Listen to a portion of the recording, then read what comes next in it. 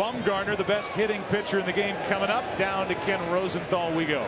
Joe, Madison Bumgarner is 6'5", and he borrows bats from another 6'5" giant, Michael Morse.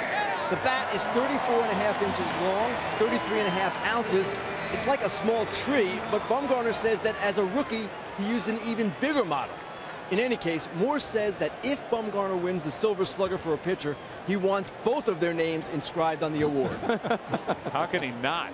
I mean, who's a better hitting pitcher? A guy with 2 grand slams this year and 4 home runs.